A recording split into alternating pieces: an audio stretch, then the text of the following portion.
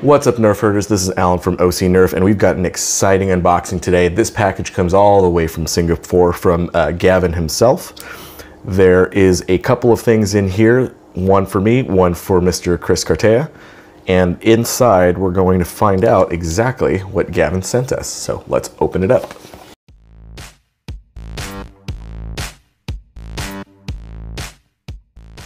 And here it is. 1 and 2. This one I'm not going to be opening up. This blue one is for Chris, so I'm going to keep that in the box for him. And we're going to take out this red one.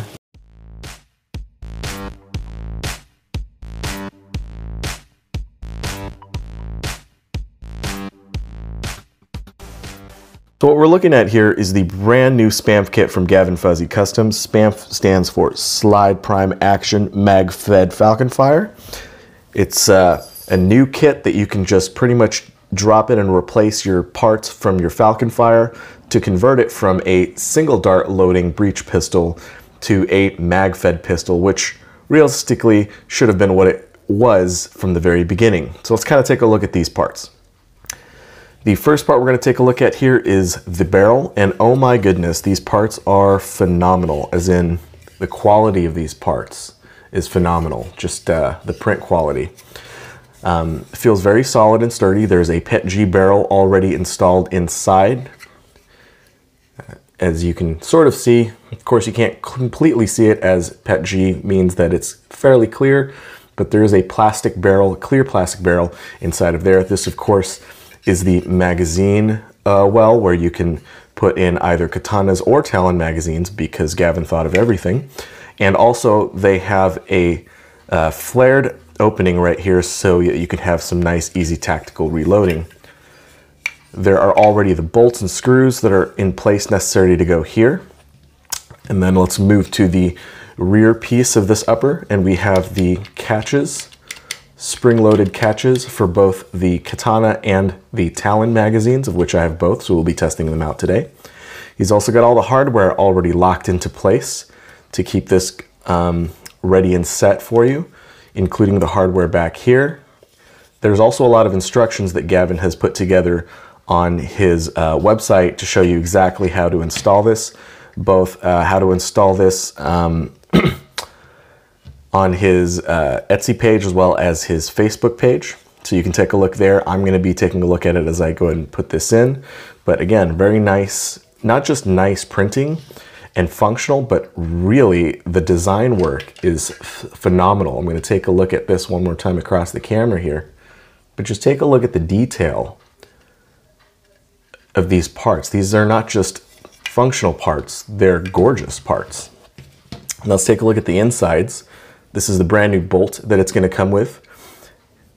Okay, so one of my concerns about this bolt, having worked on many sharp fires as you know, is this nub piece right here, which works out fine in a sharp fire, even at high spring loads, but I was concerned what might happen to it if it's 3D printed. So he made it really wide, but also added this spine to the bolt, which really helps to support it. If you've noticed the design change that I recommended and was updated on from Orange Modworks' 3D printed long shot kit, they also added a longer full spine here to help support that. If you look at the Vectorworks, the Stuka kit, they also have the same thing. This is to support the 3D printed connector bolt here, which is a very smart thing to do. It's O-ring sealed. The inner diameter is, we'll have to measure that out, but it's pretty small, but it does taper, so that's a good thing. There's not much air volume inside of a Falcon Fire or a Sharp Fire, so this is probably just right enough for that fit. And of course, this will go right into our barrel piece here with a tight seal, that O-ring seal plus the plastic around. Ooh, there you go, the plastic that's already around the PET-G there to seal it will give us a nice seal. There's a groove back here for the O-ring, which will probably be using the O-ring from the actual Falcon Fire. So that's good. And a bag of other parts that will go in to the blaster itself as well. We've got, I believe that's the magazine release, Not sure what that one is, but I'll look it up when I install it.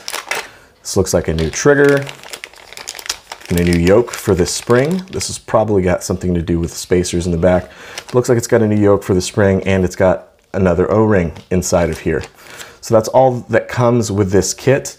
Everything is as ready to install as possible. So we're going to go ahead and bring out our Falcon Fire and take a look at what we're going to be changing out. So this, of course, is our Falcon Fire. It is from the AccuStrike series. It is a replica of the Sharpfire with some differences internally. I can go into more detail about that later, as I've got another Sharpfire to do a different kind of build on. But one of the things that we thought about in the community when we first saw this blaster is this going to be somewhat magazine fed? Because it seems to have something here for that, but it turns out that this area was only for dart storage, and this was indeed just a single shot pistol. So that's all it was, but it is in a very gorgeous looking design and a very comfortable handle, in my opinion. It's missing a barrel up here so that for normal use, it's not going to have any barrel drag. But for our purposes, it would have needed something to stabilize the barrel that we would have put in here anyway. So Gavin has taken care of all of that. Now let's take a look at what parts we're going to be replacing. If you take a look here and here, you'll notice that this pretty much matches up perfectly. So we're going to be removing this whole orange piece up front, and we're going to be replacing it with this. So we're going to go ahead and start opening this thing up and start putting all the pieces in here. I'm going to be referencing Gavin's guide online so I can make sure to do this correctly. I encourage you guys to do the same if you have yours. And I'm going to get right onto it.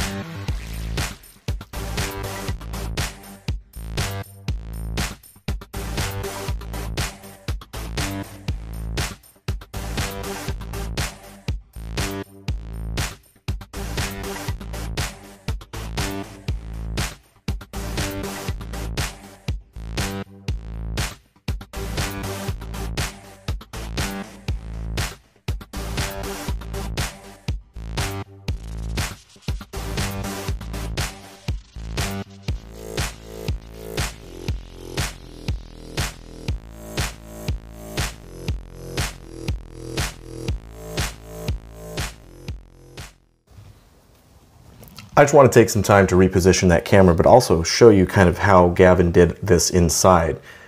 The screw bosses are just beautiful pieces of hardware, and this is a self-contained system for your magazine release. I think that's just absolutely fantastic.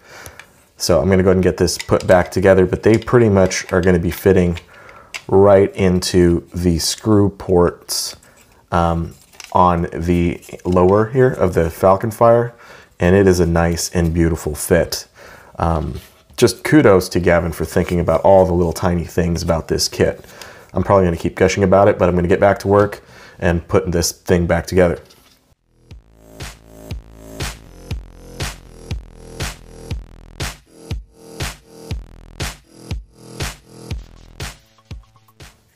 Okay, I'm going to stop this video again. The way he's designed these lock pieces together from one half to the other of this new shell piece is just awesome. He's got a pretty much like a T inlet here that locks into place in perhaps two different directions, but it's awesome. There's three pieces there that are going to hold it and make sure that this stays tightly in place.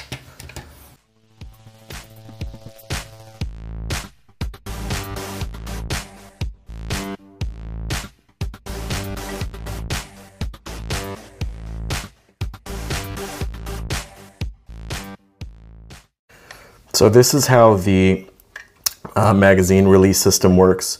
So instead of having a magazine system here and having it be, jeez, sorry guys, sorry, I bumped the camera again. All right, so I'm getting used to with the camera placement here and I keep bumping it. But let's talk about this magazine release for a second here. So instead of what I expected the magazine release to be coming out of here, which would have been making it a very long reach, he's made it a much shorter reach and had the magazine release here. So it's got this nice L piece here and it's a very solid leaf printed piece, so I don't think it's going to break anytime soon. Not sure what infill he used on here, but it's pretty darn solid. So I think that's all of it for the inside of the blaster. We're going to go ahead and close her up and finish putting it back together on the slide.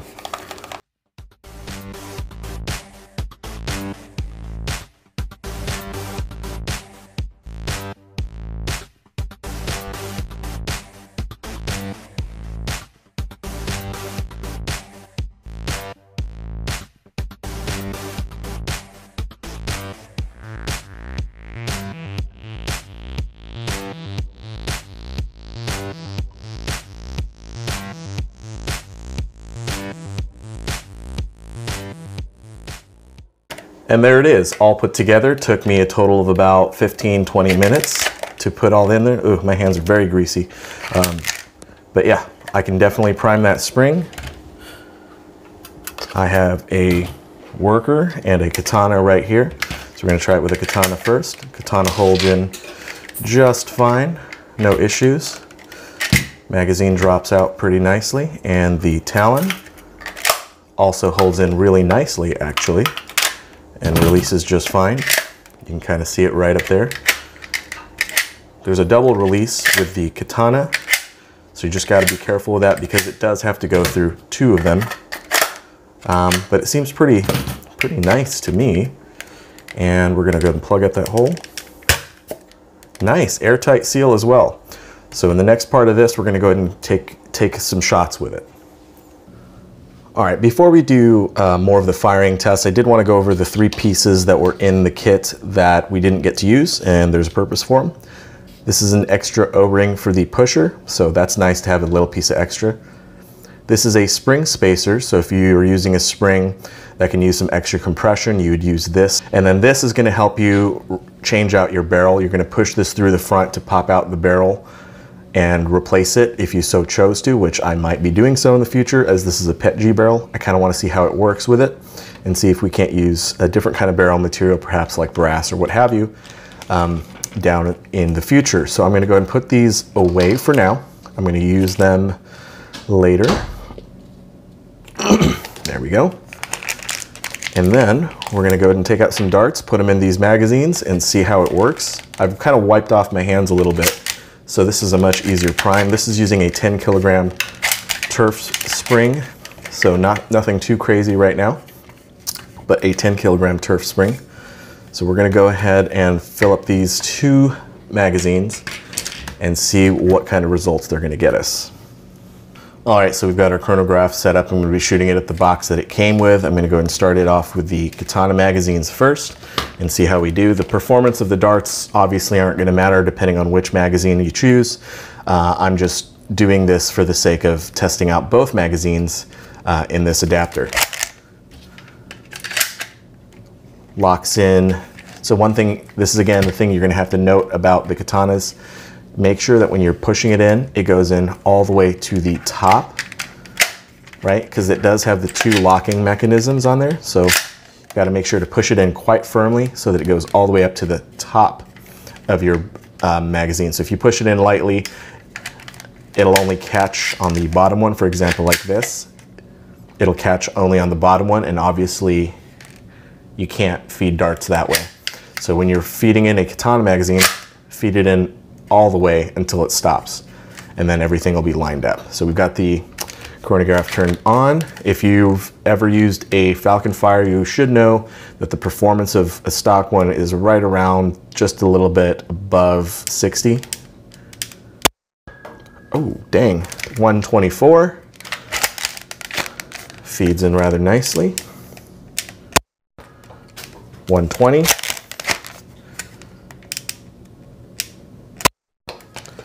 112 120.9, 120.2, and the last one again is a 120.3. So roughly around the 120 mark. Knocked over my stand back there. But there's that. Let's go ahead and get the magazine out since it is empty. And again, just like the other one, when you do this, you're going to get it caught on the second one. So when you've got a katana, make sure you mean it when you pull it out and when you put it back in. It might work best, and I'll probably end up using it with Talon magazines, as that's going to be a nice smooth fit, nothing to worry about with the double notches here. So this is it with the Talon magazine.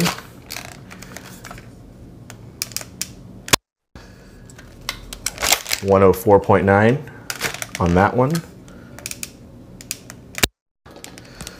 123 on that shot. Take a look at this feeding.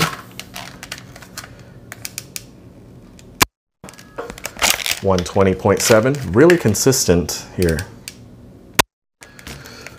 103.8. As I say that, you know, it just drops a few of those darts. I think I got one more in here. 121.5, my magazine is empty. Now this is something that I saw from Wallcom's channel, but if you have a katana magazine, you can just top load this blaster. So if you're going to use a katana magazine on here, you might just use it as a fixed mag like a Mauser. Did I misfeed? Yeah. Let me get that out. I misfed. Let's get one of these out. Okay, there we go. Of course, you have to open that up, lock it into place. You can see that the katanas feed in just fine. So I've been shooting into this box just to let you know that, what is that, 12, 13 shots eventually make a hole and start pushing darts all the way inside. Not really a feature, but eventually, as you're shooting darts hard enough, they will start to punch holes into things. The dart fit in this barrel material is a fairly loose dart fit. As you can see here, it just kind of falls right into place. There we go. Yeah. So it's a fairly loose barrel material. I think I see a tightening ring inside of here. So it's probably a little bit tighter in the back, and then it just loosens up in the front. So let's move things out of the way here and talk about this blaster some more and see what we really think about it at the end of the day here. All right, so this blaster has doubled in power from the use of the 10 kg Nerf turf spring with this new sealed breech and pusher O-ring. We've got the capacity now to do what it is that we want to do with this blaster, as far as being able to use it as a sidearm with magazines, which I think is phenomenal. That's what this blaster should have been from the beginning. The colors that are available with Gavinfuzzy are varied. I chose the red here, or rather he picked the red out for me. I asked him to surprise me with a color. He picked red for myself, which is pretty awesome. It doesn't match obviously with the orange, but I'm going to be painting this up to match. That way it will. And let's take a look at a couple of things that I wanted to know regarding this blaster, because it was important to me. And this pusher pretty much rides right up to the end of where the magazines would be sitting here. So that's pretty cool. I was not sure where in the, let's see here, where in this whole bit the magazine would end up going, and it looks like, if you're looking at your original one, it's going to the end of the where the barrel would, the faux barrel would start on the old one here. So it pretty much matches up fairly well. The profile is very similar to the old aesthetic. It even matches up with this front sight here. Don't know if you can completely see that. These of course are Picatinny rails at the top if you wanted to add an optic there. The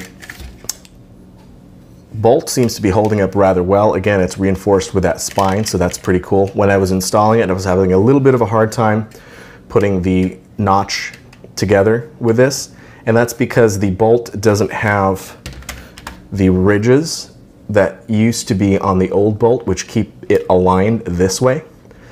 That's important, obviously, to keep the alignment there, but when you're using it as a magazine, with a magazine, these are going to get in the way, so you're going to have to take them off, which Gavin has done in his version. But what that means is, as you're putting the two halves of that hand slide in, it sometimes pushes it from one side to the other, so you're not getting the right kind of alignment. That's probably the most annoying thing about it, to be honest with you, but that's a very minor thing in comparison to how easy this was. It literally took me less than 20 minutes to put this together, even talking to you about it while I was doing so. So realistically, if I didn't want to do any of that, it probably could have taken me 10 to 15 minutes to put this whole thing together.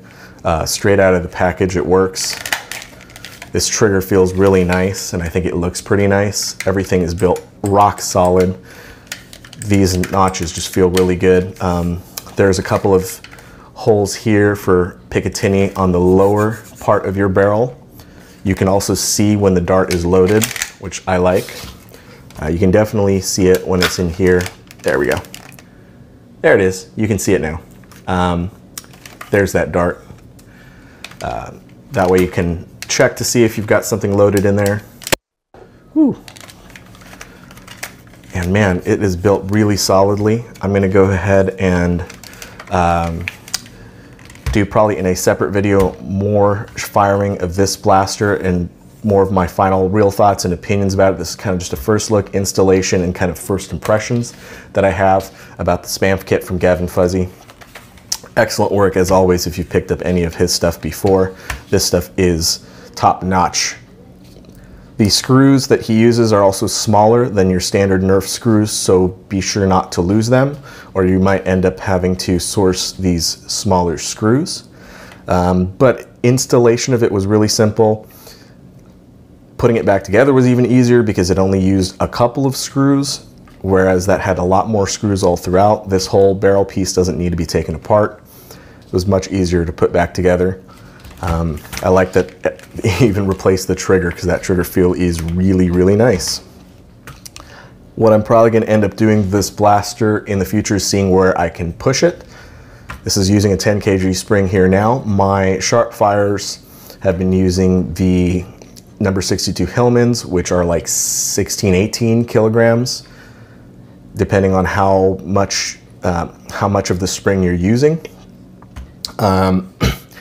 And those are punching anywhere in the 170s, 180s and up, sometimes knocking on the almost 200 FPS. So that's a lot of spring load for a very small pistol. This one might be able to do the same. We'll see. I'll definitely have to check out the barrel material, reinforce the catch, because the catch is a lot flimsier in the Falcon Fire than it is in the Sharp Fire.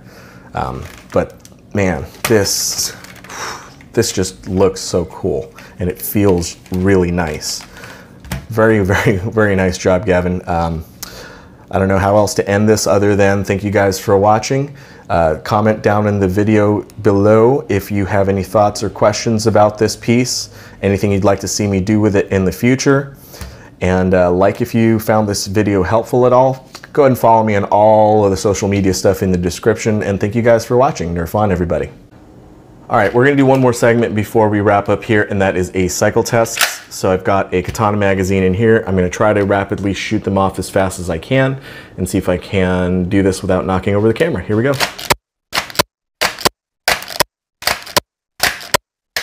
Oh, that's it. I got the bolt lock on here.